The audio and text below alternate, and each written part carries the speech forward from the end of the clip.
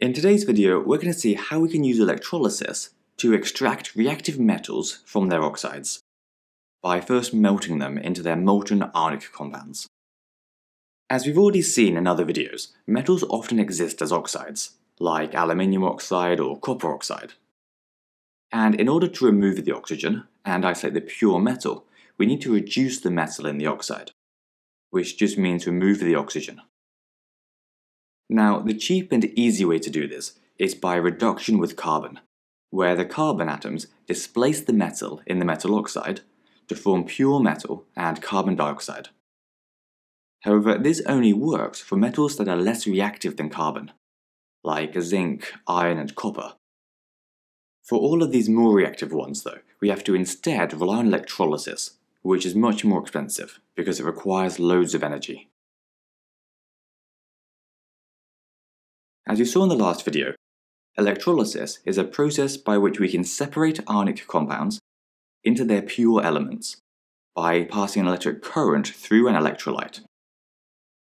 So if our electrolyte was aluminium oxide, then we could use electrolysis to split it into pure aluminium and oxygen. The issue though is that electrolysis only works if the ions can move. But aluminium oxide is solid, so the ions are all fixed in place.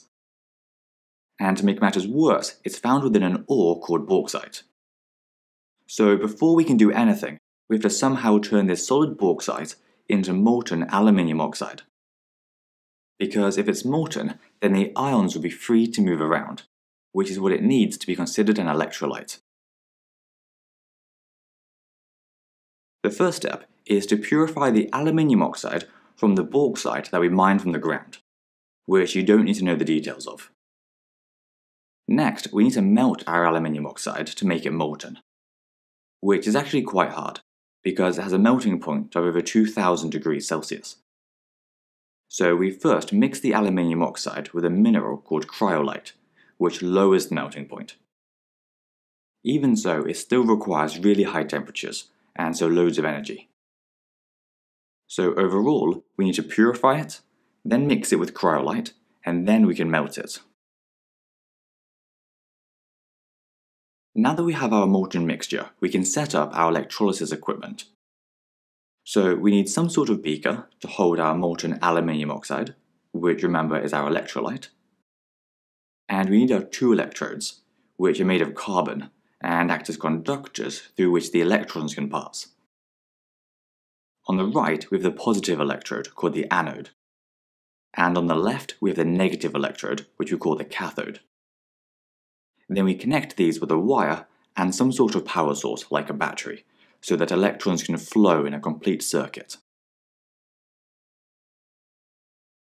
If we take a closer look at our electrolyte of molten aluminium oxide, there will be oxygen 2- ions and aluminium 3+ ions.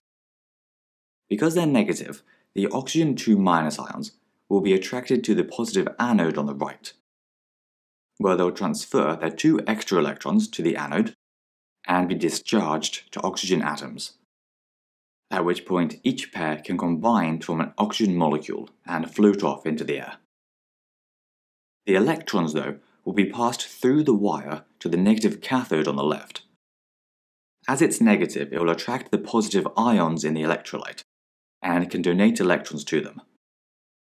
In our case, it will donate 3 electrons to each aluminium 3+ ion to form aluminium atoms, which will then slowly pool in the bottom of the beaker as molten aluminium metal. Now that we've seen what's happening at each electrode, we can work out the exact equations that describe the electrolysis process. We do this using 2 half equations, one describing the reaction at each electrode. At the anode, we have oxygen 2- ions going to form oxygen atoms plus 2 electrons. However, since oxygen forms diatomic molecules, we're going to need 2 oxygen ions on the left, and so 4 electrons will be released in total.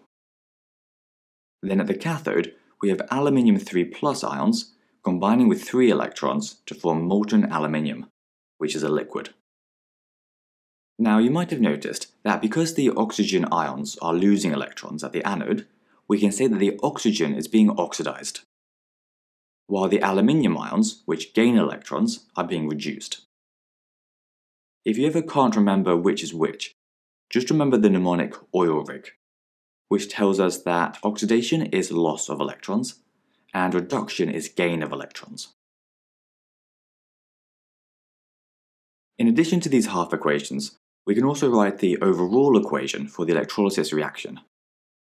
We start with aluminium oxide in liquid form, and we know this goes to form aluminium, also a liquid, and oxygen as a gas. So all we need to do is balance it, and it will look like this. In the next video, we take a look at the electrolysis of aqueous solutions.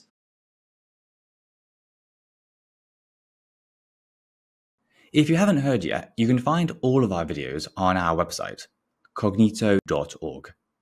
You'll also find questions, flashcards, exam-style questions, and past papers. And we track all of your progress so that you always know what to study next.